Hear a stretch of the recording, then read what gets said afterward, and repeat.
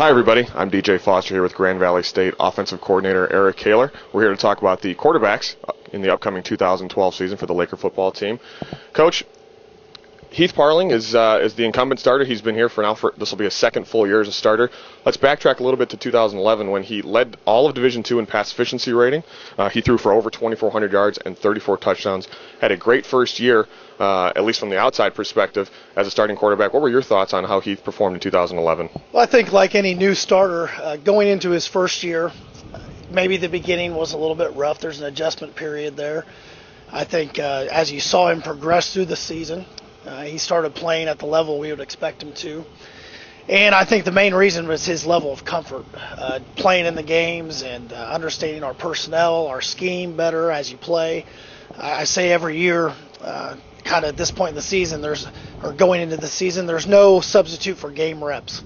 And you can practice as much as you want, but game reps are invaluable. And I think as we saw him gain repetitions, he improved and certainly was playing well at the end of the year. Hopefully we can build on that and continue to improve and put more on his plate and ask more of him this year. He's had a full year as the no-doubt starter, the starting quarterback role. He's an upperclassman now. He's obviously a leader of the team. What are kind of your expectations for Heath going into this year? What are you looking for from him? Well, I think the first thing just from him as a person, he's a great leader on our offense. He's a very good student. He's great as a teammate. He's a great teammate. He cares about the guys in our program on both sides of the ball, and he loves Grand Valley State football. I think from that standpoint, you have what you want in a quarterback, a kid that can be a leader because he's so well respected by his teammates that guys will follow him. From a perspective of him playing, I hope that we can continue to build as he was playing towards the end of the year, which really you go back to Brad Ichek was the quarterback when I was here and who I got to coach before Heath.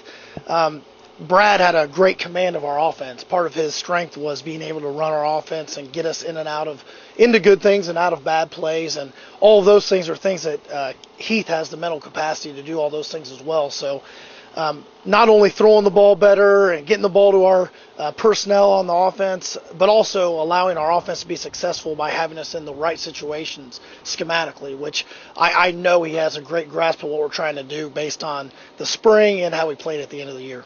Looking past Heath on the depth chart, obviously you have to keep those guys ready as well. Notice guys like Isaiah Grimes and Brandon Beitzel. If those guys were thrust into game action, talk about some of the attributes they would bring. Yeah, certainly. The thing we talk a ton about in the quarterback group is it's a different position than maybe most because only one guy gets to play a lot. Sure. And I think sometimes it goes maybe by the wayside how those backups are because you don't see them as much if the starter stays healthy. So our goal is to have three guys game ready. I'm confident that we're close. I think Isaiah Grimes, going into his as well, the same age as Heath, this will be his fourth season now. Sure. With us. He is certainly capable of going in and playing at a high level in Division II football.